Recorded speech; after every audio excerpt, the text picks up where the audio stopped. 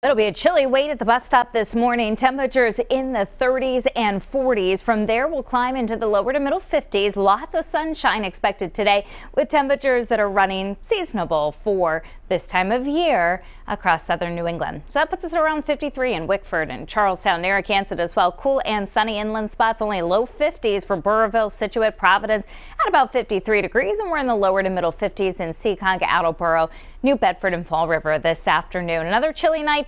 Overnight lows falling to the upper 30s in Providence. We've got our eye on Nicole, this system going to be moving through Florida, and then from there the remnants of it will be lifting into southern New England by late Friday into early Saturday. Impacts will be felt.